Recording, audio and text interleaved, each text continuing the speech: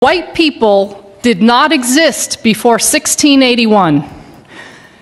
Again, white people did not exist on planet Earth until 1681.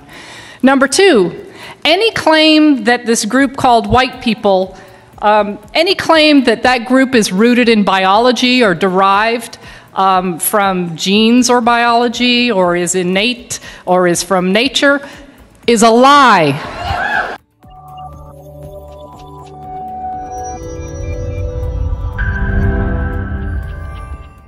Hello good people, and of course welcome to our channel, and if you are here for the first time, please subscribe.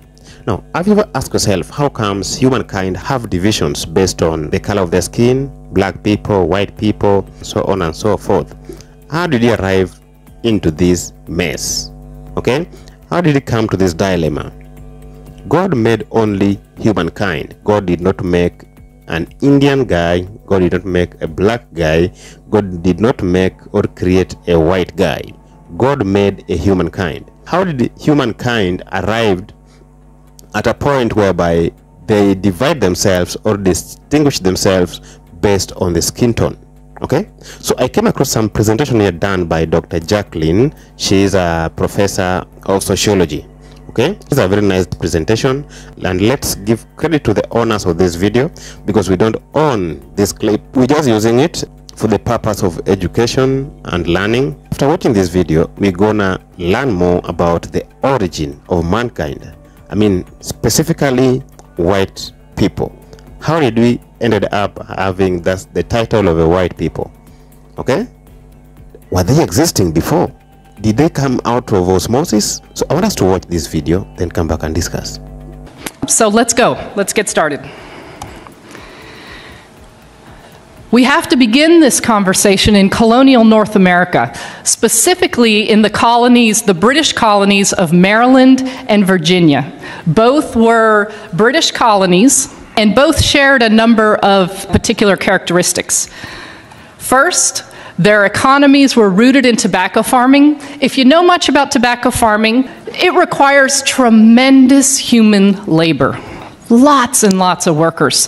So those who owned large plantations, big landholders, constantly needed laborers to do the work to grow the tobacco.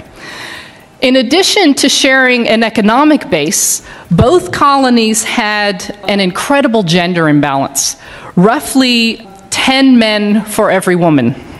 Now, let's understand a little bit about the folks who constitute the people in these two colonies. Oh, and by the way, let me give you a year. We're in the early 1600s, okay? The early part of the 17th century, colonial North America.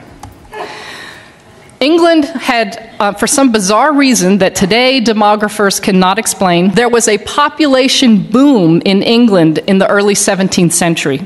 So there were lots and lots of poor British people who were on the public doles, who couldn't find a way to make a living, who couldn't feed themselves. So the king in England was quite happy to have them sign a contract of indenture to then go work in the British colonies. And that is what happened. Both indentured and enslaved persons, according to historian Edmund Morgan, were sold and traded like cattle. But of course, not all laborers stand equal in terms of their labor agreement or lack thereof. Those who came under a term of indenture worked for a term of years, and presumably this indenture was an agreement that they chose to enter into. The terms of indenture were largely protected by British law, although the terms that took form in colonial North America were quite different than those that existed in England. For example, in England, indentured servants could marry because that was viewed as the way to produce the next group of workers. In this country, indentured servants were prohibited from marrying, and if women were unfortunate enough to get pregnant during their term of indenture, they added usually about 7 to 9 years onto their term of indenture and 1 year to the father. Slavery, of course, was a status that came with life, work for life. There was neither British law nor international law to prohibit or restrict slavery. And this was specifically for those who the European colonists named black people. That's who this was primarily used for. What we do know is that at this time period in colonial North America, there were free persons of African descent. We know that landholders freed slaves. They did so in wills. They did so by allowing them to purchase their own freedom or the freedom of a family member. The vast majority of workers, laborers, in colonial North America at this time were British men, British workers, the vast majority. There were some women, there were some European laborers from Portuguese, Dutch, folks from Ireland and from Scotland are also revealed in the records, but the vast majority were British men. There were small numbers of persons of African descent, and there were even smaller numbers of members of native tribes. But in this slide, I'm trying to capture the socioeconomic ladder, and really that ladder should be about as long as this room. The landholding elite are, in today's parlance, that's the 1%. And the vast majority of folks who were in the colonies were laborers. Again, they were British, other Europeans, Africans, and members of native tribes. Here's what I find folks have the most difficult time with. We tend to really struggle with getting a good picture of social life, the social context at this juncture. We're very good at understanding the social relations that exist later, and we'll talk about those in a moment. But pre-Bacon's Rebellion society is something that we generally in this country struggle to grasp. So I'm going to do my best to paint a broad stroke picture of this time period. What we know is that British and African laborers worked, ate, and slept together. Furthermore, the evidence from this period, which covers the first 3/4 of the 17th century, that the anecdotal evidence reveals that they lived under similar conditions and faced the same opportunities and chances to make it once one was free of their term of service, whether free of enslavement or free of indenture. So let's review this. British laborers constituted the vast majority of the populations in both colonial Maryland and colonial Virginia. All men, of course, because the law of coverture, let me tell you something about that law of coverture. The law of coverture is derived from British common law, and it structures marriage. And this is how Barrister Blackstone famously described the law of coverture. In marriage, the man and the woman become one, and the one is the man. You didn't have the right to retain your own wages. You couldn't create estate planning, wills, or trusts without the approval of a man. So all men who were free of indenture or enslavement faced the same opportunities in these colonies as a matter of law. For example, free men of African descent could own servants or slaves, and they did. They could vote, and they did. They could marry persons of the opposite sex. God, and I love that I have to make that qualification now. Woo! They could marry persons of the opposite sex regardless of national origin, and they did. In fact, marriages between men of African descent and women primarily of British descent were not uncommon at all. In one county, 1/2 of the free men of African descent were married to a European woman. There was a challenge to these marriages, but it did not come from the masses. It came from elites, and that's what we're going to talk about next. All right, this little depiction is meant to be a depiction of the lawmakers in Maryland, colonial Maryland lawmakers. They passed a law in 1664 punishing, and I quote, "British and other freeborn women who marry enslaved Negro men."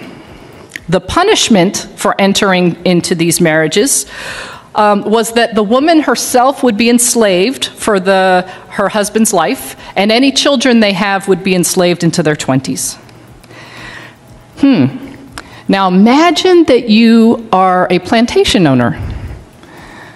That's not a bad deal. I get more property. I like that. And that is exactly what happened. Rather than deter these marriages, which is the express intent of the law of 1664, rather than deter them, these marriages were encouraged by property owners because that in fact, that such a marriage increased their property value. This law of 1664 represents, if not the first, certainly the precursor to anti-miscegenation law. These are laws that punished or prohibited marriage between, notice that white people didn't exist yet in 1664, at least as referenced in that law. But most generally speaking, anti-miscegenation law prohibited and punished marriages between a white person and a specific non-white person or persons. Let me be really clear. I read all the time in history books, in academic texts, and I read anti-miscegenation law described as prohibiting interracial marriage. That's not correct. For example, a member of a native tribe could marry a person of Chinese descent. Both were understood as racially distinct, but never did anti-miscegenation law prohibit such kinds of marriages. The only marriages that anti-miscegenation law prohibited were those between a white person and always a person of African descent, and sometimes various other groups. Okay, so just so we're really clear about anti-miscegenation law and its link to whiteness. A couple other things to note about anti-miscegenation law. It's not derived from British law. Anytime we look at law and study history and you see a break from British common law, you always want to pay attention, because it tells us something about the needs and desires of those who wielded power in the colonial context. So anti-miscegenation law was one of these laws. They were passed colony by colony and then state by state. It's a really important area of law for a number of reasons. But for our purpose this morning is because it's where this human category called white first appears on planet Earth, the first time. In addition, anti-miscegenation law is important because it lasted more than 300 years. These anti-miscegenation laws literally shaped the faces of this group of more than 2,000 X number of people that I'm looking at today. The Maryland legislature sought to correct for the encouragement of marriages that they described in that previous law of 1664 as, quote, a disgrace, unquote, to the British people, as an indication that the, quote, British or freeborn woman must be forgetful of her status as free, end quote. So they passed the law of 1681, and in this law, it made it illegal for British and other white women from marrying a Negro slave. And furthermore, the law punished any landholder who encouraged the marriages and any religious authority who performed it. This law equals the invention of the human category white. Did these group of laborers, some of whom were from Portugal, some from Holland, some from Ireland, Scotland, did they have a little genetic transformation that occurred right after the General Assembly in Maryland met, creating a genetic sludge that we can now call white? Virginia passed its first anti-miscegenation law in 1691. In Virginia, the law prohibited both white men and white women from marrying a person of African descent or a member of a native tribe. But lest I leave you thinking that gender equality was being created in this law, let me quickly dispel that. Studies of antebellum courts reveal that, in fact, anti-miscegenation law was that, at least in the language of the law, prohibited these marriages for white men and white women. But here's what we know from antebellum court cases. We know that plenty of white men married and or engaged in intimate sexual relations with prohibited women. However, very rarely were they brought to court and punished under the anti-miscegenation law. Very rarely. So here, pay attention to this. This law, in its enforcement, is largely focused on controlling the relationality and the sexuality of white women and non-white men.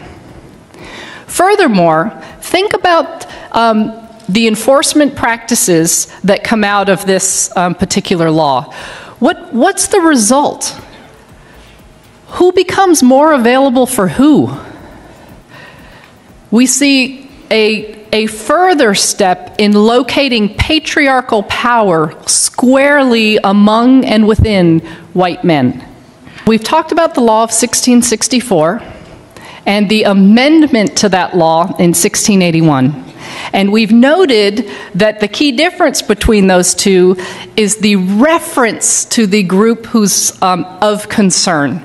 The language has shifted from British and other freeborn to British and other white women in that particular law. So the question becomes, well, what the heck happened between 1664 and 1681?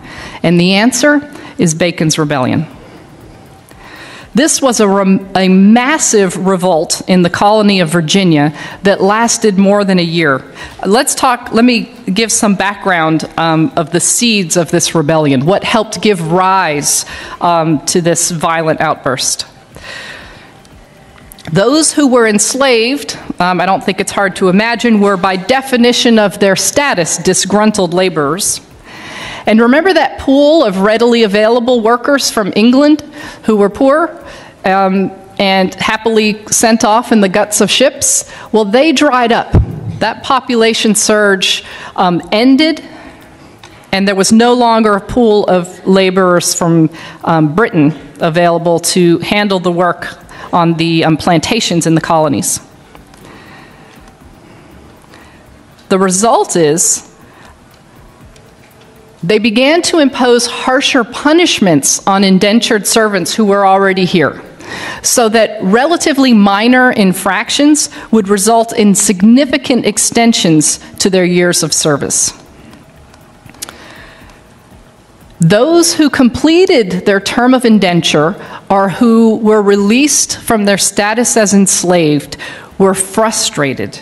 They were frustrated because the King of England gave almost all of the farmable land to his buddies. And even if they could find land to grow tobacco on, prices dropped and taxes went up. So land and other opportunities became much more limited. So this guy, Nathaniel Bacon, the guy pointing his arm, he didn't have to search very far for disgruntled laborers. Both those who were enslaved or indentured faced worse treatment, and those freed faced less ability to make a future for themselves.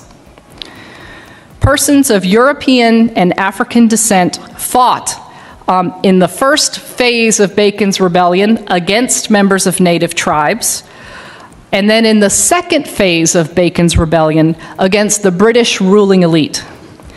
Nathaniel Bacon ultimately died from wounds that he received in a battle, and England sent troops into the colony, and that eventually quashed the rebellion. But not without having made a significant impression upon those who wielded authority and were threatened by this rebellion. Remember, this rebellion lasted over a year, and records from lawmakers in Virginia to the Legal Oversight Authority in England revealed that over 30% of the population were in support of the rebellion. Here were the lessons from Bacon's rebellion. A united labor force is a threat to the form of capitalism taking hold within the colonies. Virginia lawmakers wrote letters to the Oversight Authority in London explaining that they intended to pursue a divide and conquer strategy in order to prevent future rebellion. It's only after Bacon's rebellion that we see the emergence of white people as a group of humanity. Let's think about this for a minute. 1681, some lawmakers invent a new label for a group of people. Imagine, if you will, just for a second, for fun here, that I'm a lawmaker, and I just pass a law claiming that 3/4 of you in this room are crunchies. Okay? So 3/4 of you are crunchies, and the other quarter of you are not. Who gives a damn? Who would care? Some silly lawmaker came up with a label for you. It's really unlikely that it would mean much. But let's say I follow it with this. Those who are crunchies, you can pay no more than $25 a night for that hotel. No more. Those who are crunchies are the first to come into any room at this conference and the first to leave. The first in line at the bathroom, at lunch, at any other line that forms, and the first to get to leave. And that these privileges and advantages that come by virtue of this label that I asserted upon you as a lawmaker continues when you walk out these doors. That it shapes how you are treated and what you get to do for years and years to come. Imagine you're one of the crunchies. Imagine how you might start to feel. Wow, I must be special. Imagine you're not a crunchy. Wow, what's wrong with me? This is not fair. Let's return to the divide and conquer strategy. Laborers prior and through Bacon's rebellion were united. They lived the same darn lives. They faced the same opportunities, rights, and privileges once they were freed from enslavement or free from indenture. That's about to change. A slew of laws were passed in the decades after Bacon's rebellion and continued to get passed into the first quarter of the next century. The first slew of laws included the prohibition of free blacks from holding public office, the prohibition of blacks and native tribal members from marrying whites, the requirement that whites, upon completion of their terms of service, be paid goods including guns and gunpowder, a prohibition of free blacks possessing a weapon. We're going to come back to that. The prohibition of blacks testifying against whites. These laws began to give different meaning to these labels that prior to this moment just referenced where your nation of origin was. Not anymore. I want to return quickly to the law that prohibited free blacks from possessing a weapon. What this law did was essentially strip free black men of their ability to hold patriarchal power. Because look, under the law of coverture, here's how things worked. Men were in control, controlled women, their spouse, controlled their children, and had legal authority to do so, including severe beatings, all financial assets and land. The man had the control, but the exchange was that in exchange for that authority, he protects. That's the trade-off for patriarchal power. Stripped, made impossible by virtue of this law. And then let's look at this law that prohibited blacks from testifying against whites.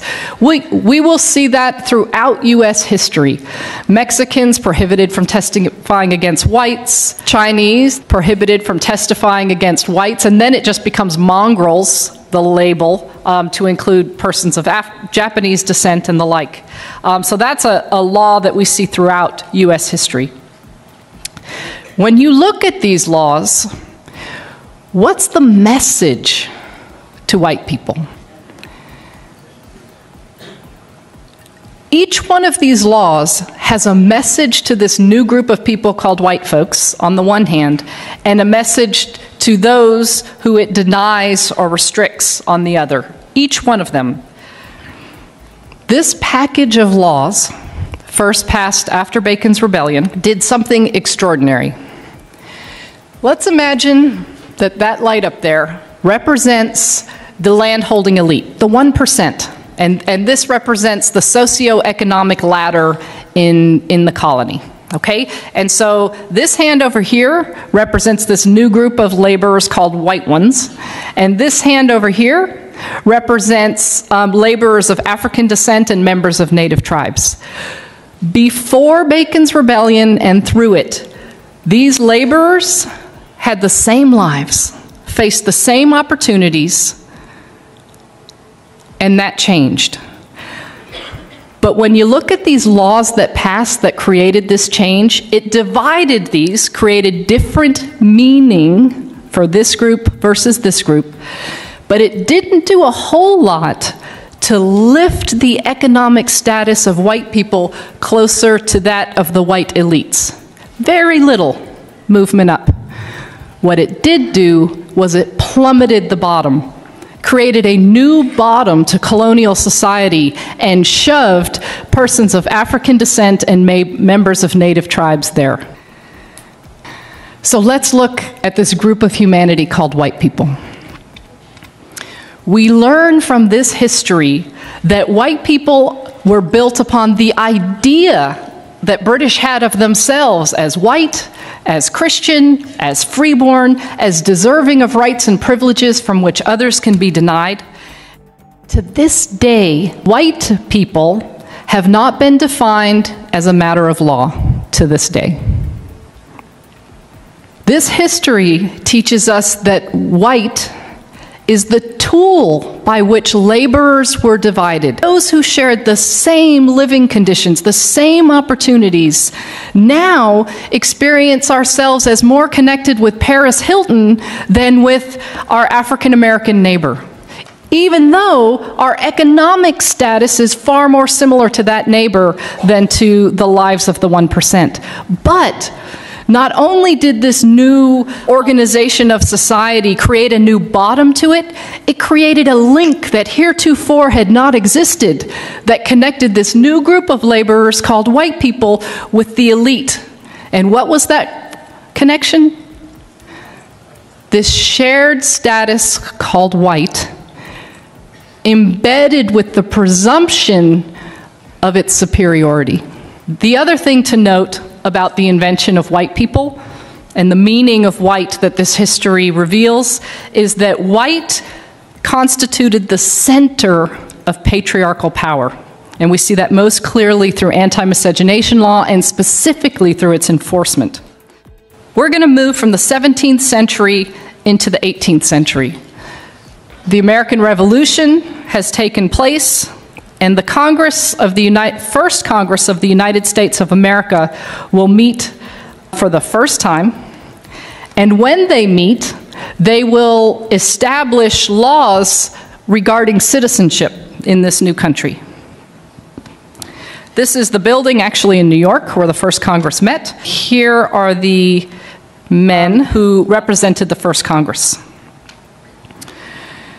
These laws regarding citizenship include an area of law called naturalization law.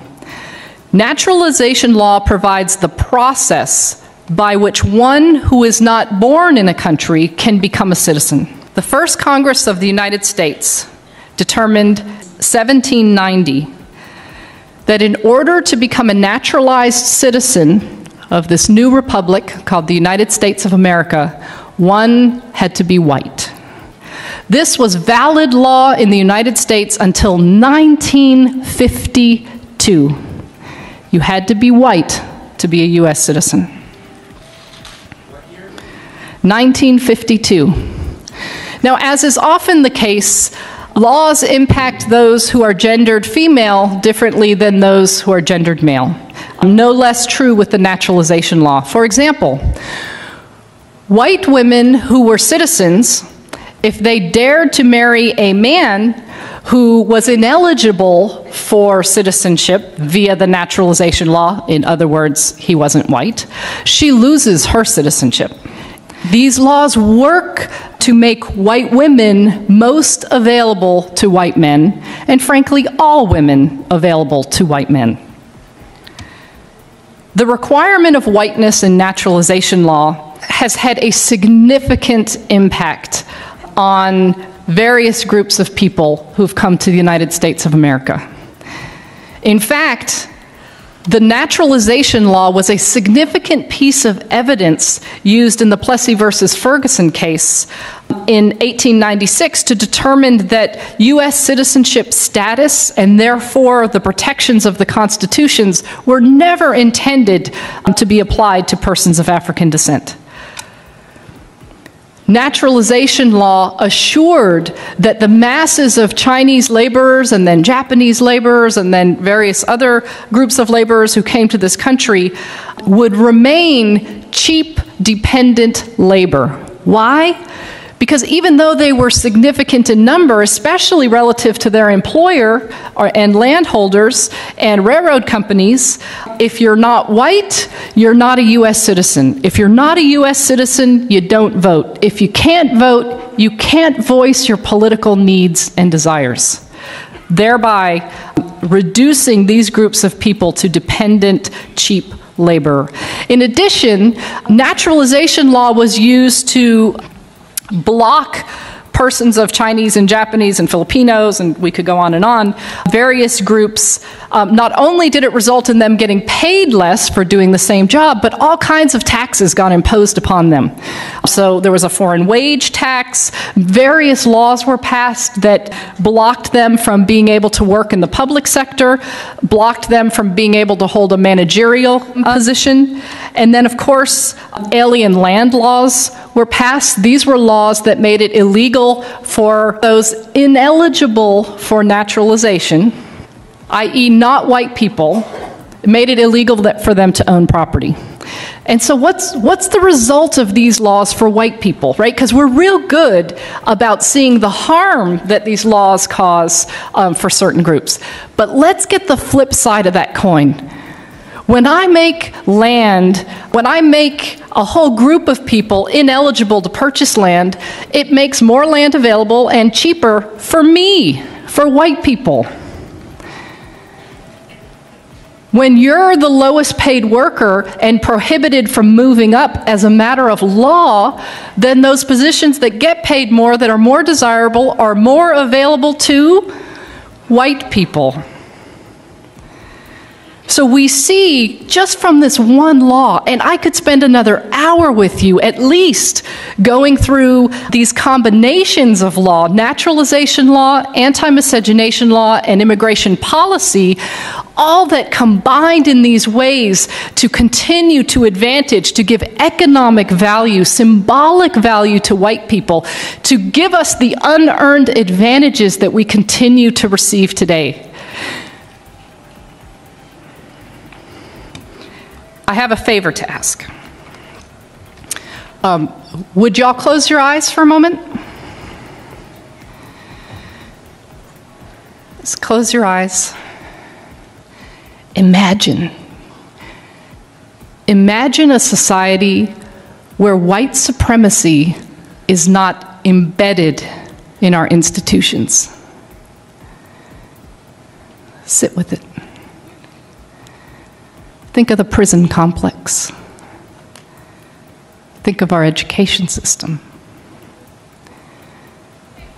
Think of church on Sunday, synagogue on Saturday, temple, mosque.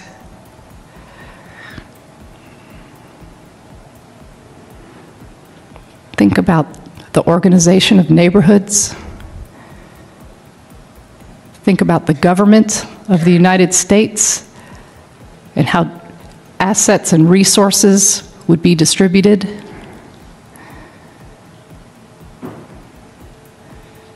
Looks pretty different, doesn't it?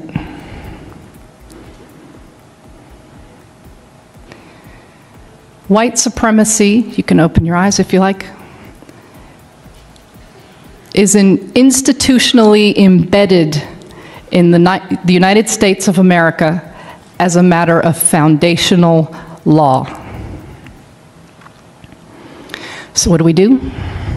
Whatever image you had of an institution, an example, a relationship that was free of institutionalized and personally held on to white supremacy, hold that.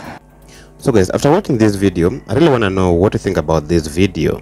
What do you think about this video, guys? What do you think about the presentation by Dr. Jacqueline? If you have got any contribution, please utilize the comment section and talk to us. Now, white people. White is a racial classification of people generally used for those of mostly European ancestry. It's also a skin color specifier, although the definition can vary depending on the context, nationality, ethnicity, and the point of view. Description of population as white is reference to their skin color. Is occasionally found in Greco-Roman ethnography and other ancient or medieval sources. But these societies did not have any notion of a white race or pan-European identity. The term white race or white people, defined by their light skin among other physical characteristics, entered the major European languages in the later 17th centuries, when the concept of a unifier white achieved greater acceptance in Europe. In the context of racialized slavery and social status in the European colonies, scholarships on race distinguishes the modern concepts from pre-modern descriptions, which focused on physical complexions rather than the idea of race. Prior to the modern era, the European people regarded themselves as white, but rather defined their race in terms of their ancestry, ethnicity, or nationality. Contemporary anthropologists and other scientists, while recognizing the reality of biological variations between different human populations, regard the concept of a unified, distinguishable white race as a social construct with no scientific basis. So I don't know what to think about that video, guys. Please talk to us via the comment section, and we love you so much, and let's meet again in our next video.